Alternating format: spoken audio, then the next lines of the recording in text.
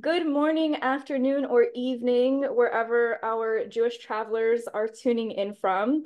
It's our pleasure today to be joined by Alec Nacamuli. Alec was born in 1943 in Alexandria, Egypt, and in 1956, his family left Egypt and settled in Switzerland.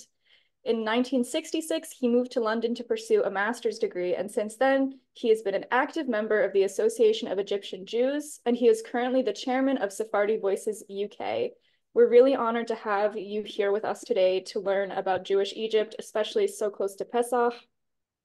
If folks want to share where they're tuning in from in the chat, feel free to share questions and say hi. And I'm so excited to learn about this history with you. Okay, well, thank you, Mira, and thank you, My Jewish Learning, for inviting me to speak about the Jews from Egypt. Well, there has been a continuous Jewish presence in Egypt for millennium. I will not actually go through it for the sake of time, the biblical sort of history, which in any case, I assume you know better than I do. But I will start at the Middle Ages, at the time of the Arab invasion of Egypt. But I will focus mainly on the period between the mid-19th and the mid-20th century, which was the golden years of the Jewish community in Egypt before their decline.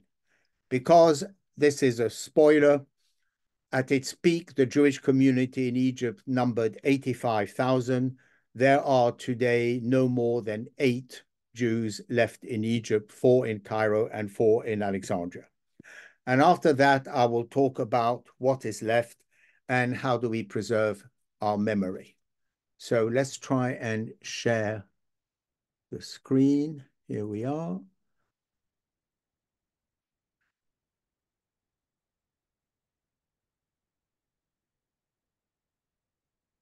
Sorry, there's a problem here. Excuse me. Can you cut the things on the side because I want to put it on full screen? Just for 1 minute. I can't necessarily cut them, I don't think, but try going full screen. I think it should be okay. No, 1 minute. View. Here we are. Sorry. Okay, thank you. All right. So, as I said, we will start in the Middle Ages. So in 642, Egypt was conquered by the Arabs. Islam became the official religion. Jews gradually returned, and a new capital, Fostat, next to today's Cairo, was created. And as the Muslims installed the dhimmi system, which was a tolerance of monotheistic religions, so Christianity and Judaism, but with, let's say, some restrictions. They had to pay a tax. They could not ride horses, but had to ride donkeys. Their buildings couldn't be taller than mosques, etc., etc.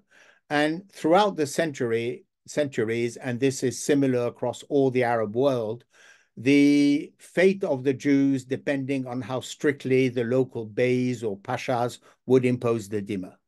There were at that time some very very learned rabbis who emerged. We had Rabbi Sa'adiya ben Joseph, who compiled the Siddur and translated the Torah into Arabic. He then moved on to become the Gaon of the Academy of Surah in Babylon. And then in 970, we had the conquest by the Fatimids. The Fatimids were a Shia tribe from Tunisia, claiming descendants from Fatima, the daughter of the Prophet Muhammad. And we saw they encouraged immigration of Jews from Babylon, Tunisia, Israel, alternating periods of prosperity and repression. So in 1011, for instance, we had the mad Caliph al-Hakim, who forced Jews into a sort of ghetto, the Hat el-Yahud, the Jewish quarter. That was 400 years before the Venice ghetto. But however, it was the only instance in the history of Jews in Egypt where that restriction was imposed. And as soon as his successor arrived, he lifted it, and Jews were more or less allowed to live where they wanted, although obviously, as you can imagine, they continued to congregate amongst each other in the Hat al-Yahud. And then, of course, in 1165, we have Maimonides, who arrives in Egypt. He was the court physician to the Sultan Salah al-Din. He died in Fostat in 1204, and he wrote the Mishneh Torah and in Egypt, as well as the Guide to the Perplexed, which he wrote in Arabic. And then we have, of course, the discovery of the Cairo Geniza. The Cairo Geniza was discovered by Solomon Schechter, as you probably know, between 1896-97 at the Ben Ezra Synagogue in Cairo, and he brought back 193,000 documents to Cambridge.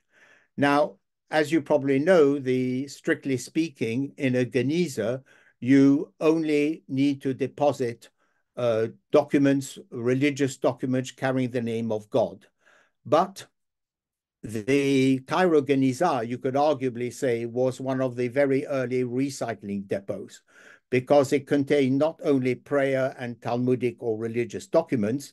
For instance, you see here is the illustration.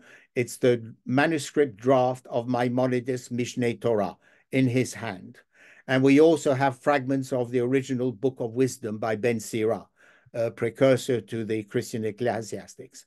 But this document, when we found it, also contained countless secular documents, which gave us a unique view of Jewish life, mainly between the 10th and the 13th centuries. Legal documents, deeds of sales, debt recognition, some of the very first checks and letters of credit, payment records to laborers, private correspondence, even exercises by students, and there isn't even a page of lines which was given of punishment.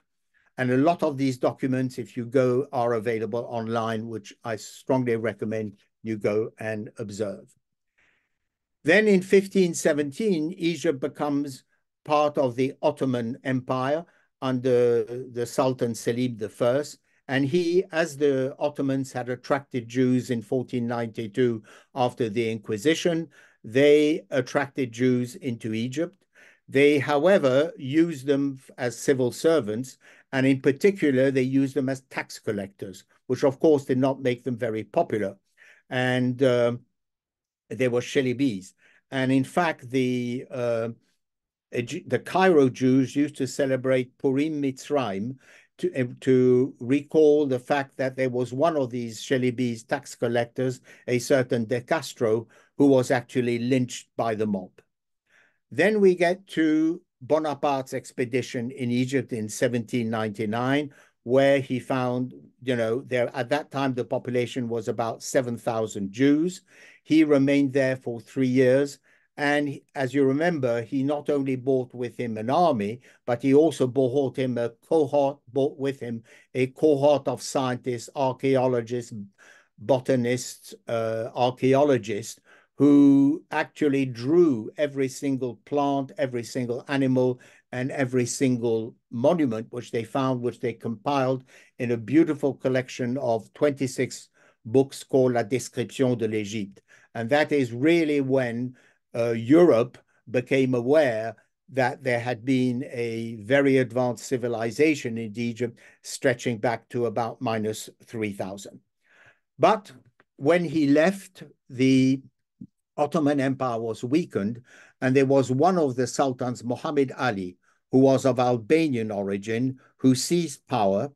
He actually massacred all his rivals, and he encouraged Jewish immigration from Italy, from Turkey, from Greece. But most importantly, he distanced himself from the Ottoman Empire. He actually sort of negotiated an agreement with Istanbul that he would pay the taxes, but they would let him run the country as more or less he wished, as long as he paid the taxes. And his dynasty actually stretched all the way down to the King Farouk, who we will see later was deposed in 1952. There were even actually in 1835, some failed negotiations with Sir Moses Montefiore, where what Montefiore tried to persuade Muhammad Ali to do was to create a Jewish buffer state between Egypt and Turkey.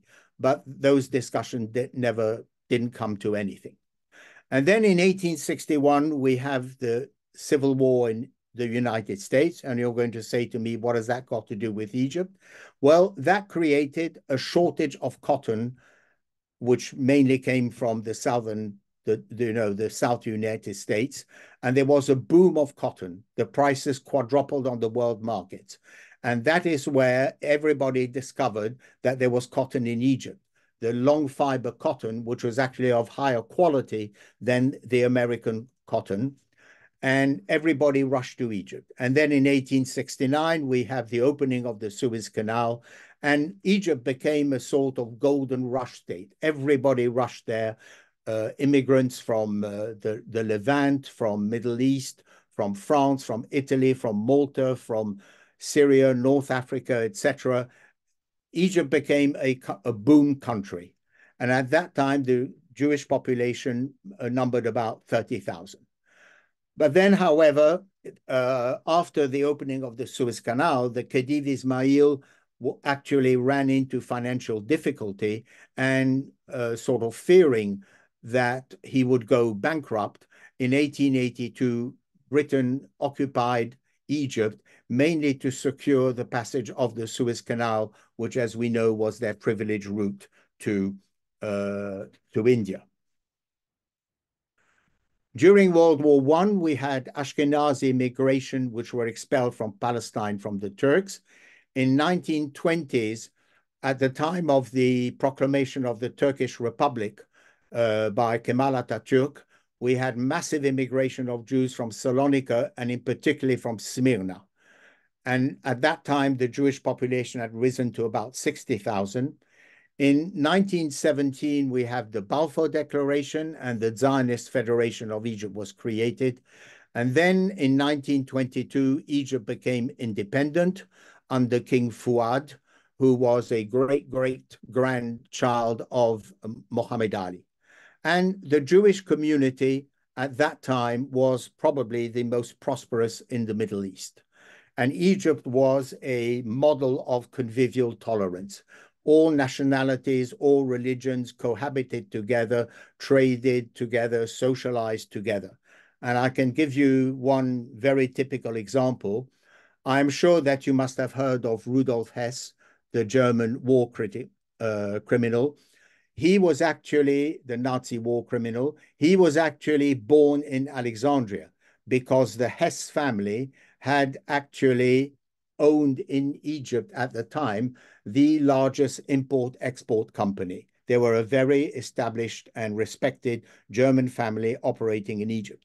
And my grandfather actually worked for the Hess family before setting up his own business. And one afternoon, he was invited to tea with my grandmother, and oh, supreme honor was given little Rudolph to bounce on his knees. And my grandfather always used to say, if I had known, I would have thrown him on the floor. And the Egyptian community was actually very integrated and very influential. For instance, they contributed significantly to Egyptian political life. Way back in the 19th century, Victor Sanua campaigned in his newspaper against corruption and the British presence, named after Abu Nadara, because he wore glasses, which means the son of glasses. And the motto of his newspaper was L'Égypte aux Égyptiens, Egypt to the Egyptians. And then we find Jewish names like Felix Benzaken, Victor Sonsino, David Hazan, who were active members of the Waft party, led by Saad Zaghloul Pasha, which was the main party calling for independence. And they actually use a Leon de Castro, as Jewish, obviously, as itinerant ambassador of the Waft. So traveling around Europe and traveling around the United States to try and persuade those governments to support Egyptian independence. After independence in 1922 under King Fuad, Joseph Aslan Katawi Pasha was the first finance minister of independent Egypt. The chief rabbi, Haim Nahum Effendi, who came from Istanbul, Turkey, was a senator and used to write most of the king's speeches. The Queen Nazli, had 2 Jewish ladies in waiting, and it is also rumored that the King Fuad had Jewish mistresses. But very importantly, the king would make a point of attending Kol Nidre service in the main Cairo synagogue on the eve of Yom Kippur to manifest his solidarity with his Jewish subjects. And then totally on the other, let's say, extreme of the political rainbow, we have Jacques Rosenthal, Hillel Schwartz, and Henri Curiel, who were founding members of the Egyptian Communist Party. That actually, up until the war, was what I would call an intellectual communist party, not really sort of looking after workers and the trade unions. And then after the war, with the rise of Zionism and the Israeli independence, the birth of the State of Israel, then actually the Communist Party and the trade unions in particular expelled the Jews, if anything, because Zionism was considered as bourgeois.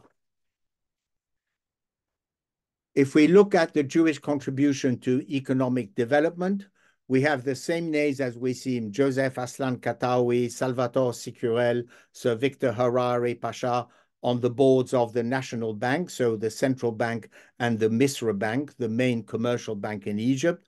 We also had a lot of independent banks, sort of families Mosseri, Suarez, Rollo, Zilka, de Menache.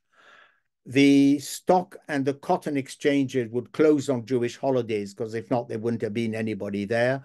And one of my cousins was actually chairman of the Alexandria Cotton Exchange, which was the main exchange for trading cotton. There were also Jews active in agriculture, large agricultural estates, cotton, sugarcane, flour mills, food. And then obviously we had a very active middle class of professionals, lawyers, medics, journalists, and mainly also they were very active in retail. All of the main department stores, Anno, Sicurel, Salon Vert, Ben Sion, Gattegno, or Osdibak, were actually Jewish. And here you have a photo of the flagship Sicurel department store in Cairo. Yeah, what is interesting is that those brand names have renamed, although they are obviously following expulsion, no longer owned by Jewish families. They have been nationalized and resold. In about 2004, I was in Aswan and I saw a mass crowd gathering outside a store named Ben Sion. And I asked, what is happening here? Is this a riot? Is this an anti-Jewish demonstration? They said, no, it's the first day of the sales. So the brand names of those stores are still remaining today. And here you have an inside view, more recent, taken about 3-4 years, of the main Anno department store in Alexandria. As you can see, the departments are labeled in Arabic and also in French, because among this whole community of immigrants, French was a lingua franca. When a Greek wanted to speak to an Armenian or to an Italian, they would speak French, in spite of the fact, let's say, that Egypt was more under the British political sphere. And then we have in urbanization, major developments which were financed and led by Jews. So in Alexandria, south of Alexandria was, up until 1900, 1910, swamped by marshes. And then there was a family, Joseph Smuha, who was born in Baghdad, but who actually moved to Manchester before coming to Egypt. And in 1925, he drained the swamps south of Alexandria, and he founded the Smuha Garden City, based on the models of the English garden cities like Welwyn Garden cities. And you can see photos there of some of the villas, slightly sort of Bauhaus style. And also there was a very active sports club, the Smuha Club, where there would be horse racing and also tennis, squash, cricket, and all the games. So that was in Alexandria. And in Cairo, the public transport system of buses and trams was actually created by the Suarez Jewish family. What you have here is a photo of their first buses that were used. And actually, in Arabic, people wouldn't say, I'm going to ride the tram. They would say, Nirkab el Suarez, I'm going to ride the Suarez. That name stuck. And then we have very strong Jewish cultural contribution. So Murad Farag Lisha was a prominent poet, a philosopher, and a grammarian. Then James Zaradel Sanua, a relative of the one I mentioned earlier, who pioneered modern colloquial theater. He was known as the Egyptian Molière. In sport, Salvatore Sicurel, leader of the family from the Sicurel department store, captained the silver medal, the team, fencing team, which won a silver medal at the Amsterdam Olympics. And Jews would play in the national basketball team. The Maccabi teams in Alexandria and Cairo contributed several players to the Egyptian national basketball team. A lot of the dancers and singers were Jewish, like Serena, Zaki Murad, Dawood Hosni, real name David Levy. And then really what you ought to understand is that Egyptian cinema was the most important in the Arab world.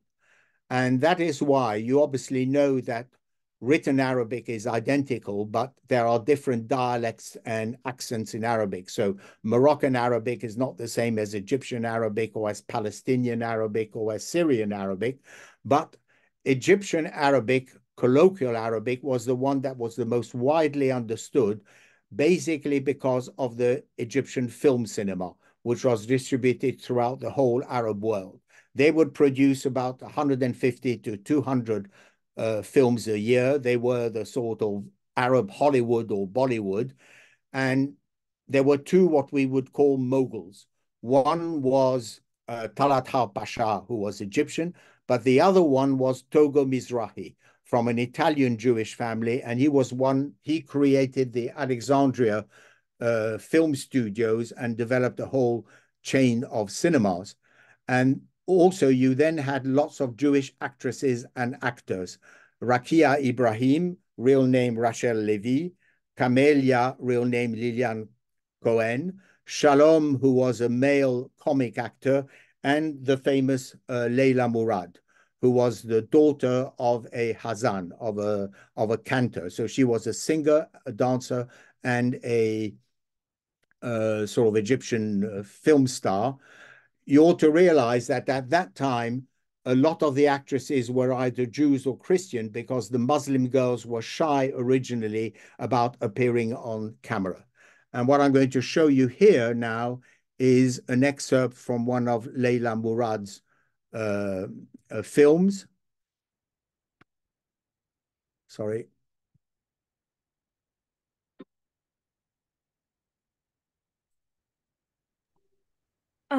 Is there supposed to be audio volume? Okay.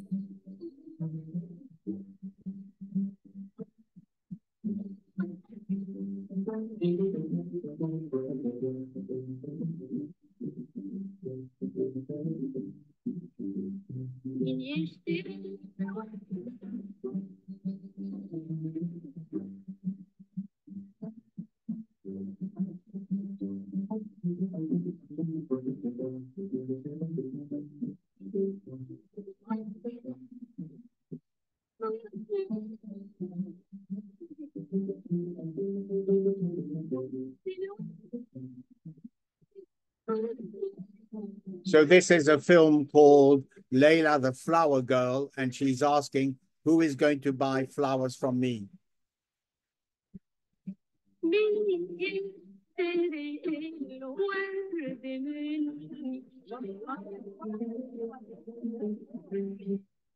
She was an absolute star. and she is still known and remembered today, although probably few people know that she was Jewish. And actually, in 1952, after the revolution, she was chosen to sing the song of the revolution instead of the famous Kulthum. So what was Jewish life like in Egypt? So first of all, let's look at the religious communities. So you had two main communities. You had the Rabbanites, Sephardi, Mizrahi, and an Ashkenazi minority. And then, so there was an Ashkenazi minority, but strong enough in Cairo to have their own synagogue. In Alexandria, they were not enough, and they would join the Sephardi Mizrahi synagogues. And then you had the Karaites, who maintained their independence as a sect. They only recognize the Pentateuch, do not, for instance, celebrate Hanukkah or Purim. They repudiate the oral law. They reject tefillin and mezuzot as amulets. And actually, during Nida, so during menstruation, women aren't even allowed to sit at the table with the men. And those two communities sort of cohabited, actually. And at one point, intermarriage was frowned upon or even forbidden, except that there was a Rabbi Haim Nahum Effendi who led a reconciliation in the 1920s. And as I said, the Jewish community at its peak numbered about 85,000 after World War II. And as you must have gathered, they were mainly a community of immigrants. And if you look at the social sort of strata, we would say you would have a top level of aristocrats, large landowners, rich bankers, industrialists, also involved in politics.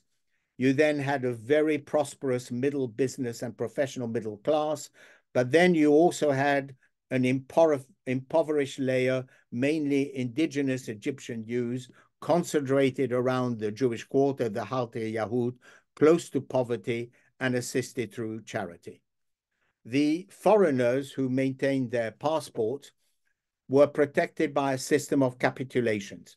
Those were bilateral treaties between the Ottoman Empire and other countries, whereby foreign subjects were not subject to Egyptian law, but were subject to the law of their respective countries. They were exempt of local prosecution, and they were judged by foreign judges in what was known as the mixed tribunals, the tribunaux mixtes.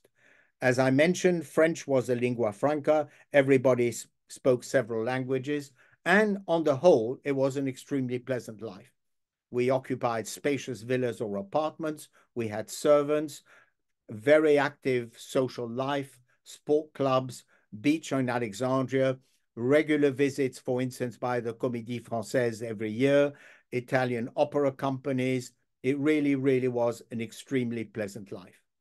The Cairo and the Alexandria synagogues, communities operated independently. There was no overarching, let's say, national authority. Like in England, we have the Board of Deputies or the Consistoire in France or the Beth Din. So there were 18 synagogues in Cairo. There were 12 in Alexandria, plus private oratories that would have been run by some of the rich families, like the Moshseris or the Benash. Every community maintained their own charities, so old people's homes, orphanages. There was a charity to provide dowries to girls from impoverished families to enable them to get married. Both communities ran their own hospitals, and there was also a charity known as the Goutte de Lait, the drop of milk, and I'll talk about that later, which was mainly looking at disadvantaged children. There were also lots of schools. So the Agion, the Katawi, the Benash, my grandfather created schools mainly dedicated to teaching French or Italian or English to Jews from families who only spoke Arabic. To give them a better chance of gaining employment, or also perhaps with a view on the future if they would have had to leave, so that when they arrived in Europe or America, they would actually speak the language. There was the Lycée de l'Union Juive in Alexandria, which was created by the Bnei Brit following the accusation of ritual murder in a Catholic school. The Alliance Israélite Universelle actually had created Jewish schools at the second half of the 19th century, but they were actually taken over by the Jewish communities. But mainly the comfortable families sent their kids to French or English schools. The Lycée Français, where I went in Alexandria, the famous Victoria College, British Boys School, or even some of them sent their kids to Catholic Jesuit schools, like the Collège Saint-Marc in Alexandria or Notre-Dame de Sion. The indigenous Jews were more Alec, religious. I'm so sorry to interrupt. Are there supposed to be slides right now? No, Okay, I'm just coming back to the slides in 2 minutes. Don't worry. all right, great. Just checking in. No, don't worry. Thanks for checking. So the indigenous Jews were more religiously observant. There was a rabbi, one of the famous rabbis in Alexandria was Rabbi Prato, who came from Florence and arrived in Alexandria in 1927. And he wrote to a friend in Italy, I am surrounded by a community going to pot from a spiritual point of view. Few homes were strictly kosher, particularly not immigrant homes. In my home, for instance, we would not eat pork, but we ate shellfish. After Shabbat, there was no service, there was no kiddush at the synagogue, but in Alexandria, everybody walked down to the Brazilian coffee store to buy coffee and cakes. And of course, as we're approaching Passover, as we know, us Sephardi Mizrahi, we eat rice at Pesach. We eat a lot of lamb. And the matzot were baked at the synagogue. The synagogues had their own matzot oven. And we used to have the sort of classical matzot, as you know, with the little holes in them. But also they would bake very, very thin matzot, which could be used like phyllo pastry and could be used even during Passover to bake kosher le Pesach borekas. In terms of life cycle events, when it came to the bar mitzvah for boys, laying tefillin was the most important. Most important was not being called up on the Saturday to read the portion, but was the Thursday before that Shabbat, where you would actually lay tefillin for the first time. And actually, the expression was you wouldn't say Sam is having his bar mitzvah next month. You would say Sam is laying tefillin next month. There was also, and I'll show you a photo, a Bat Hai celebration for girls. Weddings would often be held in the house of the groom, the Hatan. The daughter's family would provide a dowry and a trousseau, but the husband also had to deposit, in many cases, what was known as a counter dowry, which was a sum of money to protect the family in case he either died prematurely or there was a divorce and he had walked away. And we used to keep, as I said, close relationship with the family abroad. An interesting sort of sideline of this, we would hold monthly conversations with our members of the family in France or in Italy, and censorship operated. All letters arriving or sent out of Egypt from abroad were censored, and with no effort to hide it, the envelopes were just slipped open and stuck back together with old pieces of newspapers. And when you actually wanted to have a phone call abroad, you actually had to book it through the exchange, what we call the trunk, and you would book the call for, let's say, next week on a Tuesday at 3 o'clock in the afternoon, and you had to declare in which language you were going to speak. And we would say, for instance, we would speak in French, but of course, what happened most often in the heat of the conversation, you would break into Italian or English, and you would hear a voice shouting down the line, parlez français, speak French, because the guy who was listening in couldn't follow anymore. Okay, let's try and get back to the... So I hope this has given you a view on our life there.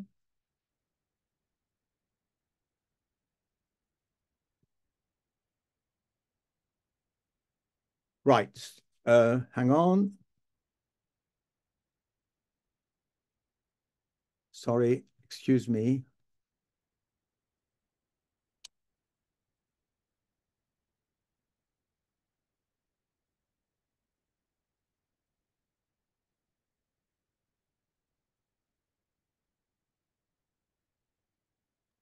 Do you want to try to go to, someone in the chat mentioned going to slideshow? Yeah, I know. That's now here we are. Right. So here's a photo of a Bathai in Alexandria where all the girls aged 12, 13 would actually take part in this cemetery dressed in white. It reminds you a bit of the Catholic confirmation or catechism, communion, but never mind. Anyway, so that was the life there during the golden years. But then, of course, things started to go downhill. In 1936, King Farouk was crowned, and there we began to see the rise of anti-Semitism, and in particularly the Muslim Brotherhood, the Ikhwan al-Muslimin, which was founded by Hassan al-Banna and Sayyid Qutb. There was also a Egyptian youth movement which was created, the Misr al-Fatat, and these young kids would sort of parade up and down the streets in green shirts, and you can see where the inspiration from those came from. The capitulations came to an end, which actually was a good thing because at least all citizens were now equal. But during World War II, Farouk and some officers were pro-Nazi. There was a telegram found in the German archives in Berlin from Farouk to Hitler a few months before the Battle of El Alamein, where Farouk said, "Me and my people, we are united in wishing for the victory of Germany to liberate us from the British yoke." There were also a group of officers, Egyptian officers, who were passing on to the Germans maps and documents showing the location and of British troops. And actually, some of them were arrested a couple of months before El Alamein on a felucca, a boat on the Nile. And one of their members was actually Anwar el-Sadat, the future president of Egypt who signed the peace treaty with Israel. But as we know, 1942, thank goodness, the victory of El Alamein, the 8th Army of Montgomery defeating the Afrika Korps of Rommel, and very close. El Alamein is less than 100 kilometers from Alexandria. My uncle lived up across the road from the British Embassy in Cairo, and he told me that the sky was black because the embassy was burning documents, and the embassy had actually evacuated all the women and children. A lot of Jews then left and moved south in fearing a German victory, either moving to Sudan or moving down to South Africa. But actually, as we know, thank goodness it was a victory. And I was actually probably conceived in the celebrations and rejoicing following the victory of El Alamein, because I was born exactly 9 months later in August 1943. At the end of the war, in November 1945, there were riots on the anniversary of the Balfour Declaration, and that was a sort of phenomenon which repeated itself throughout the years. And in 1945, the Ashkenazi synagogue in Cairo was destroyed. However, it was rebuilt, and the rebuilding was financed by the Egyptian government. In 1947 came in the nationality laws.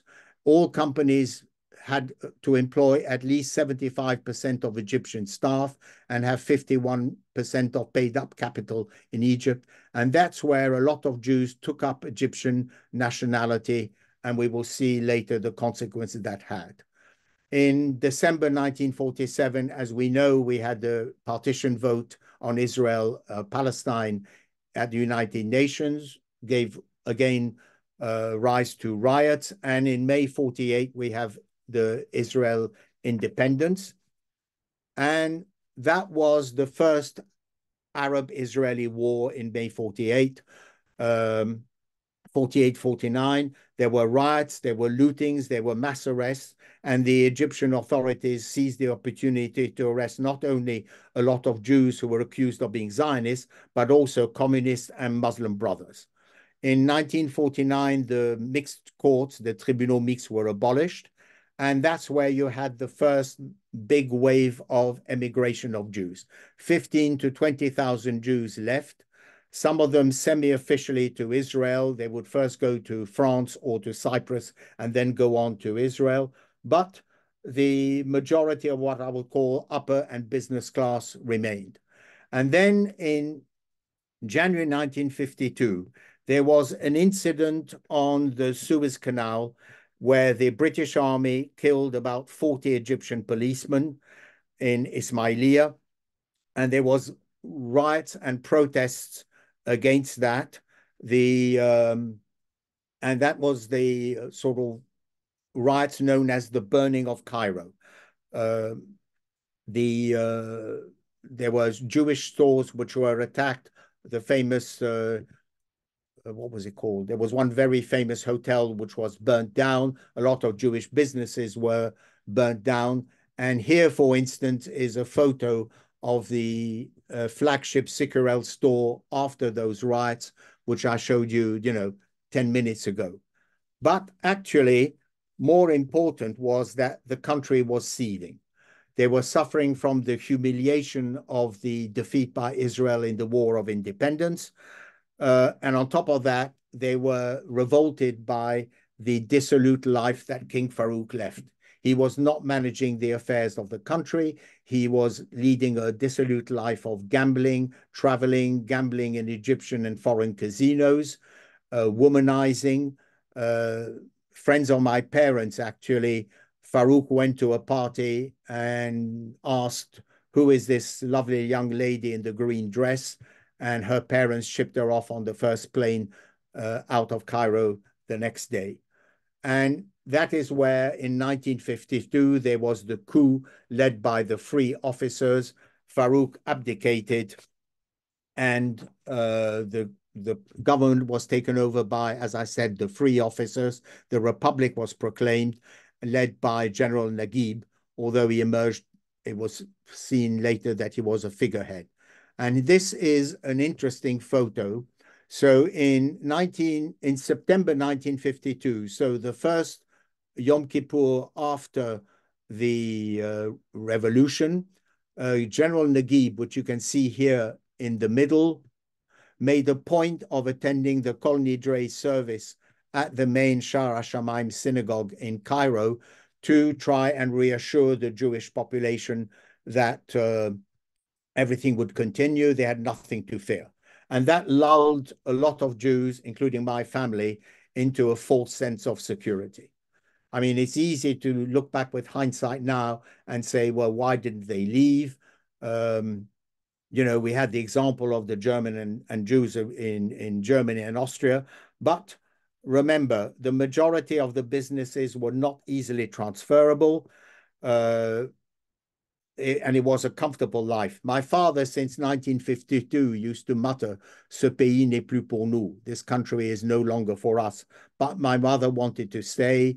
The prospect of leaving nice, comfortable life in warm Alexandria and go to Paris or London in the fog and the snow and the rain with no servants was not exactly immediately appealing. Then in 1953, we had the famous Operation Susanna, also known as the Lavon Affair. It was a rather botched plan by Israeli military intelligence to carry out bombs and sabotage to create unrest in Egypt and persuade the US and Britain that the Nasser regime was unreliable and encourage Jews to emigrate to Israel. The plan was to deposit bombs in cinemas and offices and post offices. They did not do any damage. But then one of the group, Philip Nathanson, was arrested outside the Rio cinema in Alex when his bomb went off prematurely. All the others were rounded up and tortured. They were trialed. Two of them, which you see here, Marzouk and Azar, were actually hung. And Kaddish was sent in all the synagogues in Egypt at the moment of the execution. And the others, Nathanson, Levi, Dassa, and Marcel Nino were put to prison and condemned for life imprisonment. However, they were swapped during a prisoner exchange after the 1967 war, and they went back to Israel. And actually, when Marcel Nino got married, she was given away at a wedding by Golda Meir. And then, of course, we come to the Suez affair. By 1954, Nasser had moved Naguib aside and has seized power. In 1956, he nationalized the Suez Canal, and that's what triggered off the Suez War, the joint tripartite operation between Israel, France, and England to try and liberate the canal. Actually, uh, it it was a failure because America intervened and forced France and England to stop the attack. Uh, at that time, it was President Eisenhower, and he was campaigning for re-election in November 56. And he said, we couldn't, on one hand, condemn the Russians for occupying Hungary, because this was happening at the same time as the Hungarian uprising, and at the same time condone a change of regime in Egypt. So he actually positioned the US Sixth Fleet between the British and French ships and the Egyptian coastline, saying to them, well, if you're bombing Egypt, you are bombing us. So the war ended. There was a ceasefire. But then, of course, that led to nationalization and expulsion. All the British, all the French, and a lot of Jews were expelled, including my family. So that is when 30,000 Jews were expelled or had to leave. Assets were confiscated. We were allowed to leave with one suitcase and 50 pounds, with very unpleasant and intimate searches at departure. All the businesses were nationalized, assets were confiscated, and the Egyptian nationals who had taken them, particularly to protect their businesses when the national wars came, were stripped on their nationality, and their passports or transit documents were stamped exit visa without return. We then go to the 1967 Six-Day War. 2,000 to 3,000 Jews remain, mass arrest, imprisonment, hard labor, and expulsion. By 1973, there were less than 1,000 Jews left. And again, they were very badly treated. And as I said, today, there are 8 Jews remaining in Egypt, 4 in Cairo and 4 in Alexandria. So let's go back and say, look now at what is left. There is a fair amount of Judaica and religious sites left in Egypt. So here are some of the Sifrei Torah which are left in Cairo. Here you see the Sifrei Torah at the Eliyahu Hanavi synagogue in Alexandria. As you see, they are the Sephardi Mizrahi scrolls, which are encased in silver or wood or leather cases. This is the main Cairo, Shah Hashamayim, Gates of Heaven synagogue in Cairo on Adli Street. It was restored by the Egyptian government for its centenary, in 2007. This is the interior of the Shah Hashamayim synagogue. This is the Ashkenazi synagogue in Cairo, which is still standing. This is the Musadari Karaite synagogue. As you can see, a rather spectacular building in sort of Art Deco with lotus flowers. And you will notice that there are no seats, no chairs, because the Karaites, like actually the Muslims, would pray either standing down or sitting or kneeling on the floor. But then there are several other synagogues. Now, the Cairo and Alexandria communities took 2 different approaches.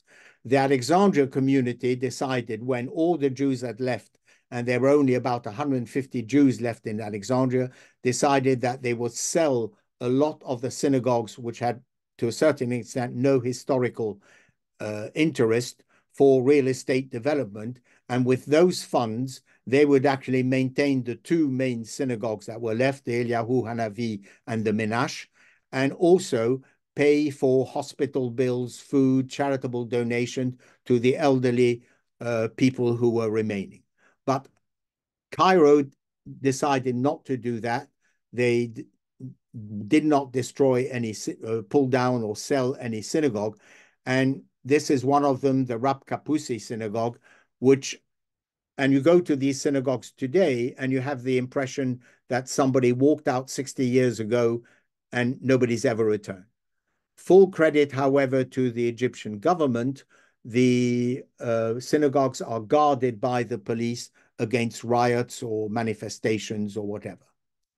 In Cairo, we have the yeshiva of Maimonides, Rab Moshe, which actually, these were his consulting rooms, and you can see there is water.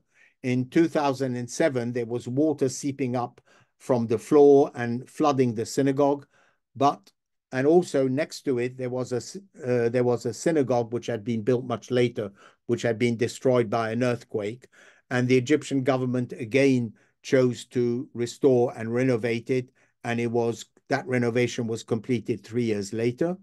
This is the restored Rab Moshe synagogue. If we look at cemeteries, this is a photo of the Basatin cemetery in Cairo, one of probably the largest Jewish cemetery in the Middle East. But you can see that the tombstones, the graves are bare. In about mid-1960s, there was a new commercial street which was driven down central Cairo, and shops and restaurants were opening. And where do you get marble for decoration? You go to the Christian or to the Jewish cemeteries and you take the tombstones. So the tombs haven't been actually desecrated, but practically all the tombstones have been removed. For instance, I have a grandfather buried there and I cannot find his grave. This, on the other hand, is one of the 3 cemeteries in Alexandria, which is much better preserved and has not been touched. The 2 graves on the left here are the graves of my father's parents, my grandparents. This is the Jewish Community School in Alexandria. Still as it stands today, you can see that there is Jewish lettering on top here. But if you go round to the entrance, it is now an Egyptian girls' school. And underneath here, this is the Jewish hospital in Alexandria, where actually I was born, and which is now a teaching hospital for the medical faculty in Alexandria. About 6-7 years ago, there was the ceiling of part of the ceiling of the main Alexandria synagogue, the Eliyahu Hanavi, collapsed. And we, with a group known as the Nebi Daniel Association, we offered to raise money amongst the diaspora of Egyptian Jews to restore it. But actually, the Egyptian Ministry of Antiquities, to their full credit, said, no, no, no, we will do it ourselves. And they spent $4 million restoring the Alexandria synagogue, which, if you remember what I told you a few minutes ago, amounts for about $1 million for Jew left in Alexandria today. They actually did an excellent work. This is a photo of the restored Alexandria Eliyahu Hanavi synagogue. And this is the interior. It was built in Italian style by an architect. You see they had 12 marble columns. You can see the arc at the end. And what is interesting, if you look in the bottom right-hand corner, when they were repairing, during excavations, they found remnants of an older synagogue dating from the 13th century. Anyway, the restoration was completed in 2019. There was an official inauguration of it, but it was a totally, let's say, secular celebration. There was no prayers were said. Nobody wore any kippah or covered their head. No members of the Jewish community outside Egypt were invited. It could have been the inauguration of a post office. So this is why, with a few colleagues from our organization, the Nebi Daniel Association, we decided to organize a return trip to Egypt for a Hanukkah Tabayit, so a rededication of the synagogue, and to conduct Shabbat services on Friday night and Saturday morning, with a visit to the cemeteries to say Kaddish on the Friday morning. There were 180 of us who traveled there, the largest group or attendance or congregation since probably 1970. And as I said, 180 Jews from Egypt returned to Alexandria with a lot of them, their children and their grandchildren. And I'm now going to show you two extracts of what was happening there. The first at the cemeteries and the second at the synagogue. Excuse me.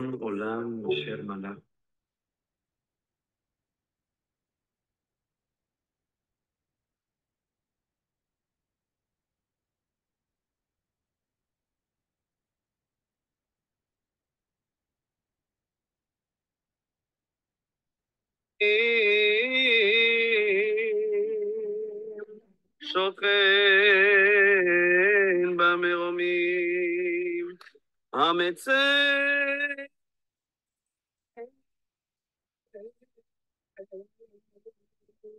מנוחה נכונה,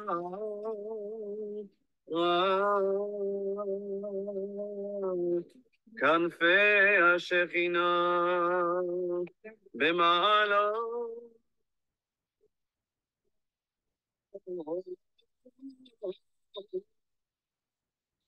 הקדושים וטובים כזוהר רקיע מאירים ומזהירים את נשמת מנחם בן לוסי אבואף, ארמון אבואף, יצחק בן אפרים עקר, בן ציון אלקבס, אברהם אלקבס, אנג' כהן, שלמה בן יהודה פדידה, רפאל יעקב גלנטי, יצחק בן עמנואל נקמולי, גבריאלה נקמולי, וגם רובר רולו, לינדה רולו. And now I will show you the ceremony of rededication at the synagogue. Hang on. So where we bought 6 Sefer Torah and replaced them in the ark. And you can see how beautiful the synagogue is.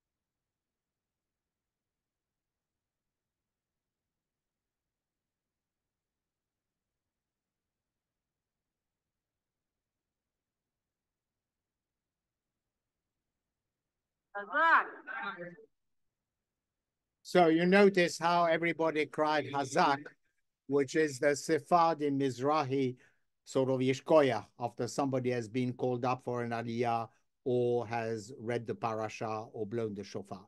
So that was February 2020. We were lucky. It was 2 weeks before the whole COVID restrictions on traveling were imposed.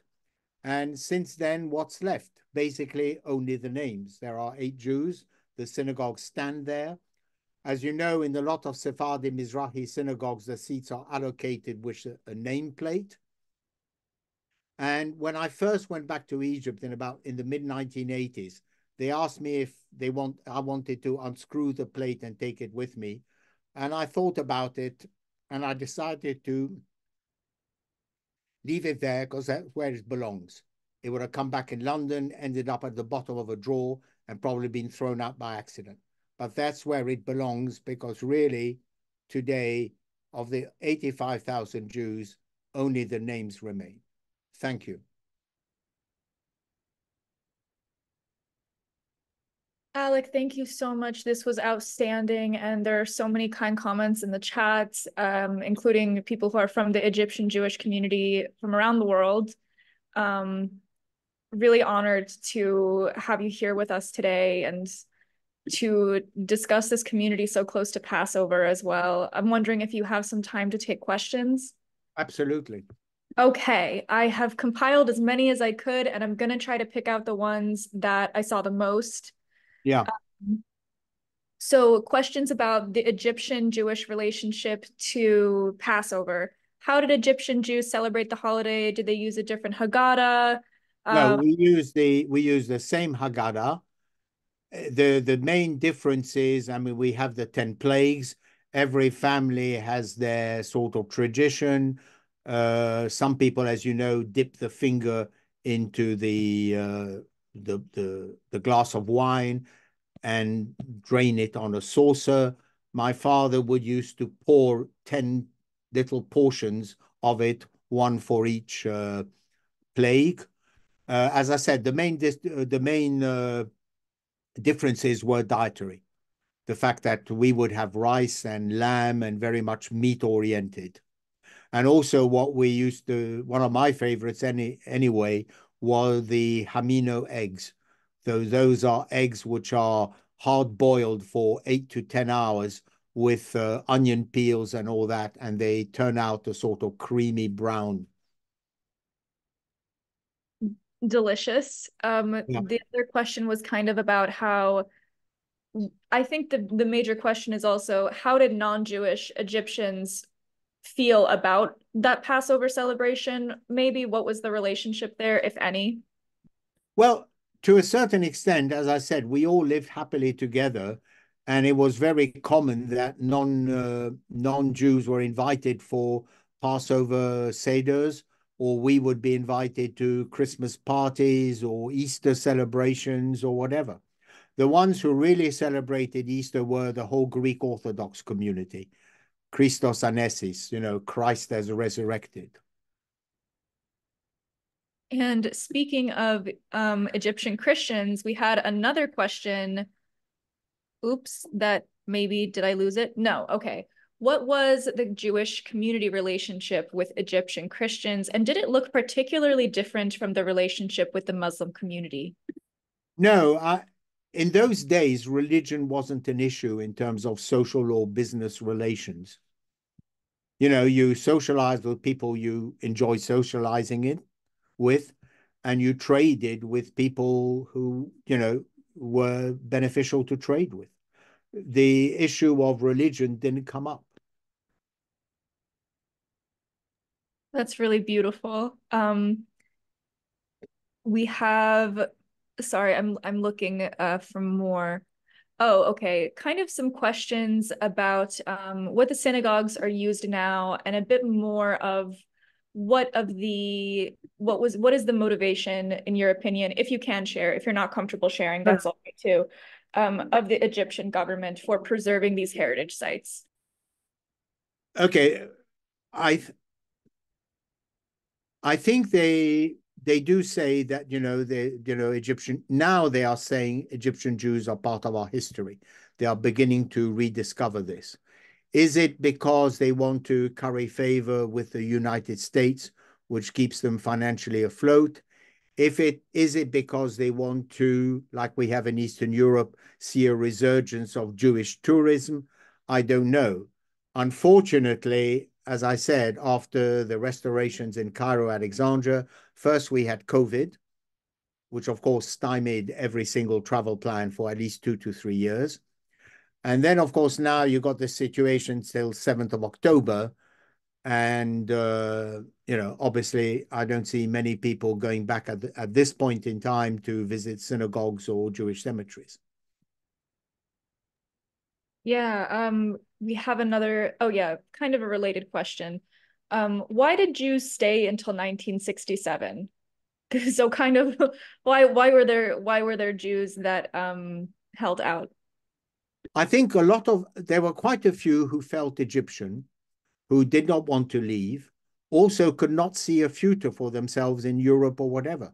They had a business which was not transferable to Europe or the United States or South America, or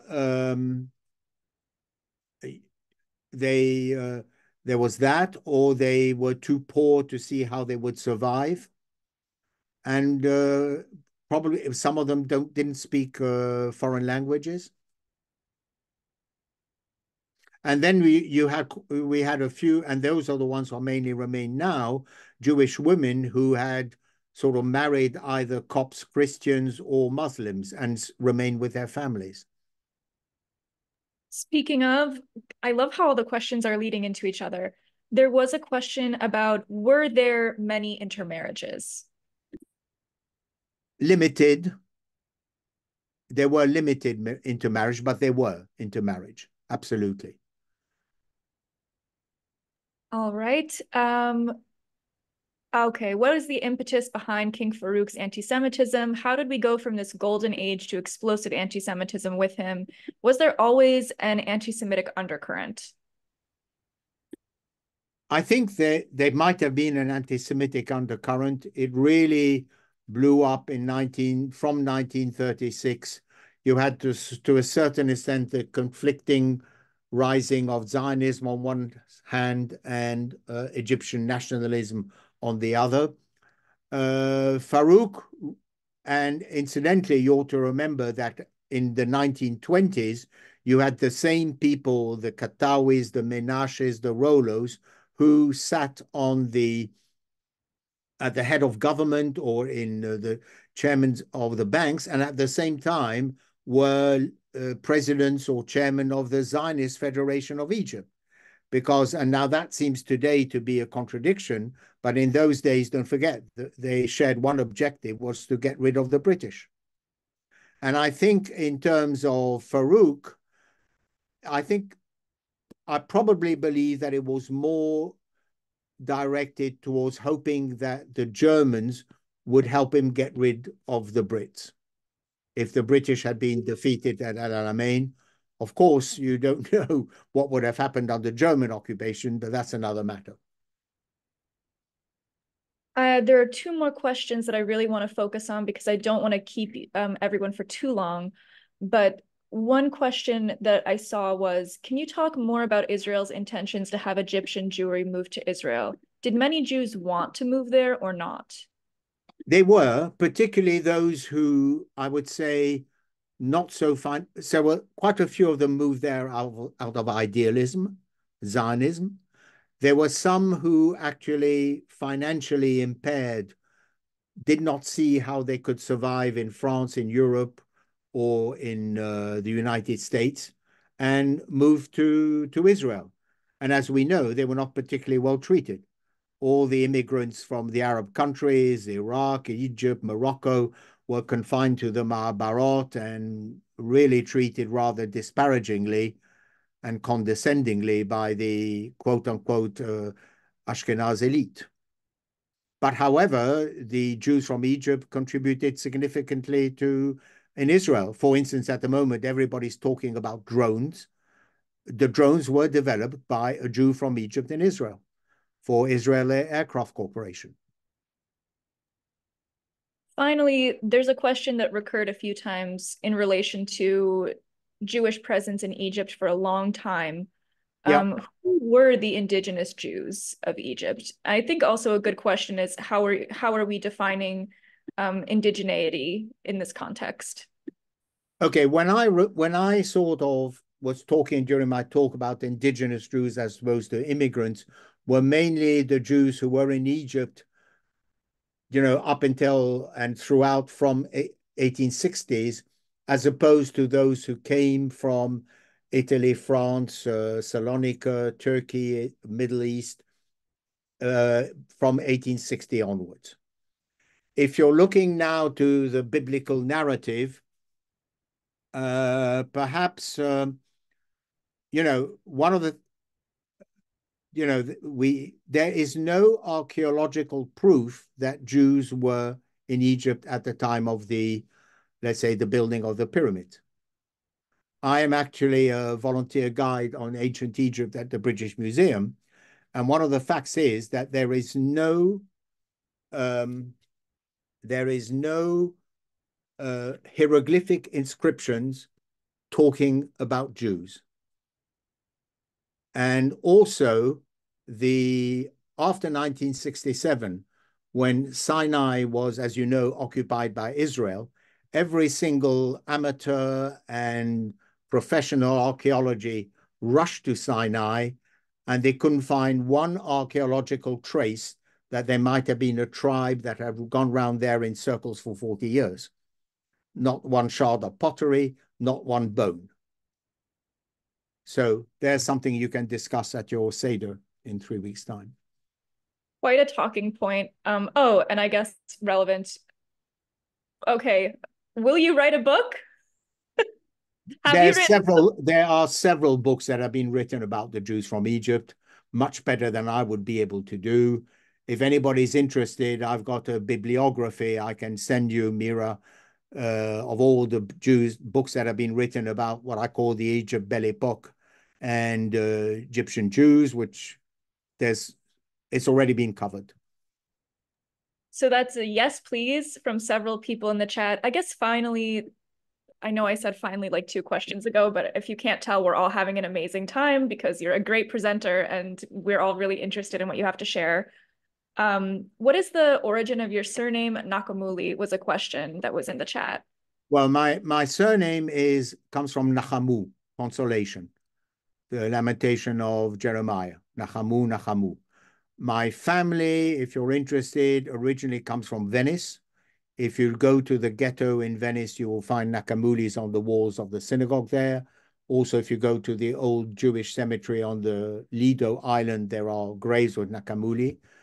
And then at one point, a lot of the Venetian Jews followed Venice when Venice was expanding commercially. And my family settled in Corfu in Greece. And it was in probably 1865 that my great-grandfather arrived in Alexandria. My mother's family is Syrian Aleppo. Thank you so much, Alec. This has been an honor, and I'm really looking forward to sharing the recording with everyone, and also looking forward to your bibliography. Thank you so much for joining us today. Well, thank you for hosting me. Of course. And I will send follow-up information to everyone. Thank you all, our travelers, for joining us as well, and have a happy Passover, everyone. Yeah. Chag Sameach to everybody.